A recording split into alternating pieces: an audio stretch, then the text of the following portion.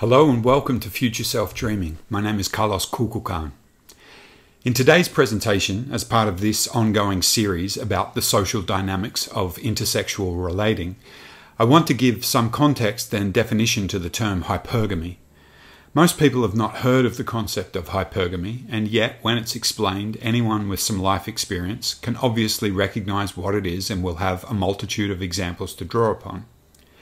When I studied counselling at university, I became very interested in intersexual social dynamics and how these may adversely affect men in particular. When I was introduced to the work of Rollo Tomassi and his Rational Male book series, a lot of elements of understanding the issues related specifically to men fell into place.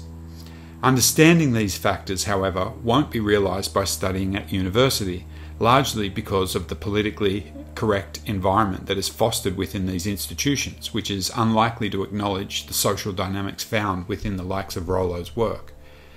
There is often backlash when highlighting the distinct characteristics that are particular to female nature, particularly when some of these traits and characteristics may not be so desirable.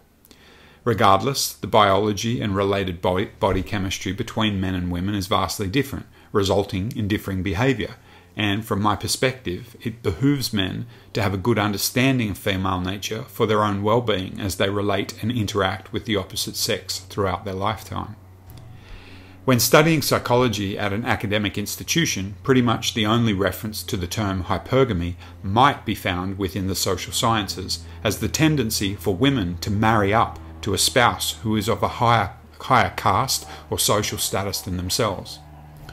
Hypergamy is much more than this, however, and is the sexual selection strategy that is specific to female nature and not found in men. Hypergamy stems from a woman's inherent biological motivation to reproduce with not only the best physical genes that may be available to her, but also potentially with a man who will invest his skills and resources into her and her offspring. These are ancient biological urges and drives that are wired into the female psyche and have ensured the survival of the species. The masculine qualities that are attractive to women also have their roots deeply embedded in biology and this reproductive requirement.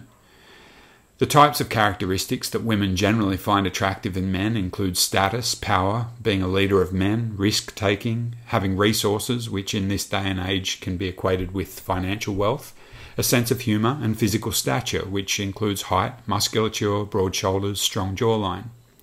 All of these attributes are what might be considered alpha male qualities. Part of the red pill awareness presented in Rollo Tomassi's Rational Male series is recognizing that this tendency for women to be drawn to alpha male qualities is part of the hypergamous female sexual strategy and the feminine imperative to sexually select a male partner due to their genetic attributes in the short term and their perceived worth and value to them in the long term for parental provisioning and providing.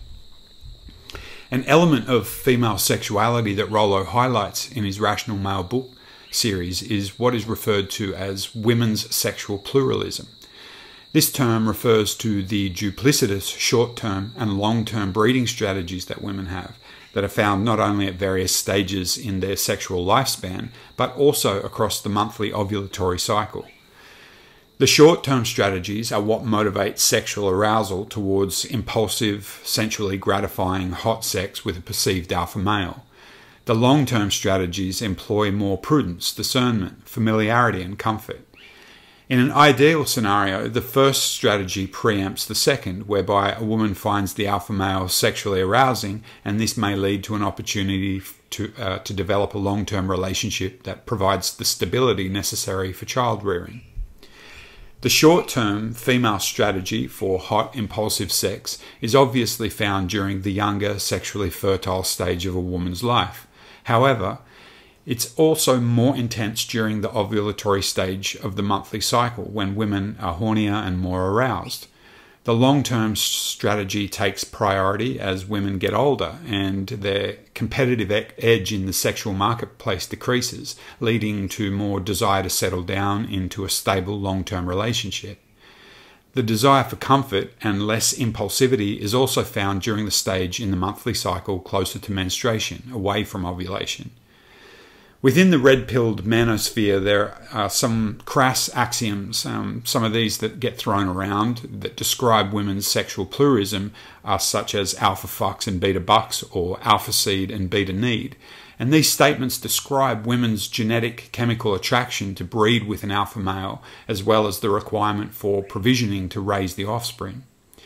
Any man who has been in a relationship with a woman soon finds that she will either be attempting to balance the two needs for alpha and beta masculine qualities in the one man, wanting him to display the alpha male qualities that she desires for sexual arousal, as well as the comfort and provisioning required for the long-term strategy.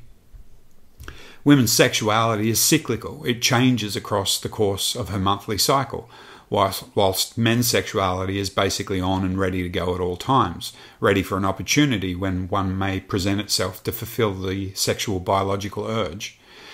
This is largely determined by testosterone levels that are naturally much higher in men and that fluctuate in women during their monthly cycle. When understood, these factors are obvious and should be considered in why male and female sexual desire within a long-term committed monogamous relationship may at times be at odds with one another. As Rollo explains, for one person's sexual strategy to succeed, the other partner must relinquish their own. A misunderstanding that many men make is the idea that attempting to fulfill the feminine long-term sexual strategy that desires comfort is something that will lead to sexual arousal, thinking that if they develop a friendly connection with a woman, that this will potentially lead to sex. As I'll discuss in future presentations, this is a mistake that can lead to untold sexual and emotional torment and suffering that men experience when being placed in the friend zone, that they need to learn to exit from. From my perspective, elements of feminist social conditioning indoctrinate susceptible people to live in a victim mentality whereby they believe that they're being oppressed by a violent patriarchy, and this is all part of a vast sexual power game.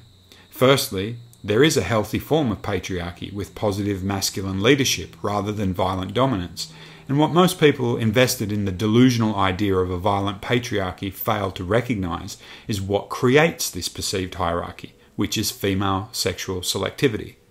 The top 20% of men are given the reproductive opportunities by the vast majority of women, as these men compete to stand out from the crowd to gain access to these reproductive opportunities, whilst many men don't even get a look in. It is this competition for reproductive opportunity that largely drives male achievement. Although from a counselling perspective, I would obviously suggest that it is important for the well-being of all human beings, regardless of gender or race, to develop a healthy sense of themselves, to value themselves and what they may have to contribute to the world. But the topic that I'm talking and highlighting in the context of this presentation is what is of value within the sexual marketplace, and this can be distilled down to a few key biological elements. Women's obsession with their physical appearance, youth and beauty is due to their inherent understanding that this is their most valuable commodity within the sexual marketplace, as it conveys their fertility and capacity to bear offspring. Within the sexual marketplace, a woman's sexuality is what is of value and utilized to attract a potential partner. We all acquire different physical traits in the genetic lottery and need to play the hand that we're dealt. Although we may be able to enhance various components of our physical appearance and attractiveness to some degree via working out or the use of makeup or surgery, there is no fairness or equality in the genetic lottery, with some people simply being afforded various privileges and options to them, not due to intelligence or hard work, but due to their attractiveness.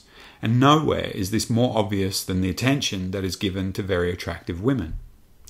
Whether people like the concept or not, or want to admit it to themselves, facts are that women will use their sexuality to acquire resources, whether this be by using it to attract a potential long-term partner who will invest themselves in providing to a potential family, or having multiple men around who will do chores for them in the hope of sexual reward, or for short-term gain in the most crass version by prostituting themselves or gold-digging in one capacity or another. This can be hard for men to accept, and what many men often fail to understand is that romantic notions of love are as delusional as the addictive experience of sexual passion brought about due to primal chemical attraction.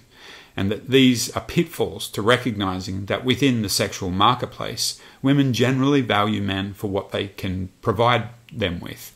However, this is not what drives a woman's sexual arousal. In the same way, it may be a bitter pill to swallow, recognizing that within the sexual marketplace, a woman's value is largely based on her youth, beauty, and fertility. A man's value to women is largely attributed to his ability to produce, provide, and protect. And if men do not recognize and acknowledge this, it is ultimately likely to be of detriment to them in the long term. As always, I hope this material may provide something of value to you. For more information on counselling sessions, you can explore the website futureselfdreaming.com and follow Future Self Dreaming on Facebook and Instagram. In Lakesh.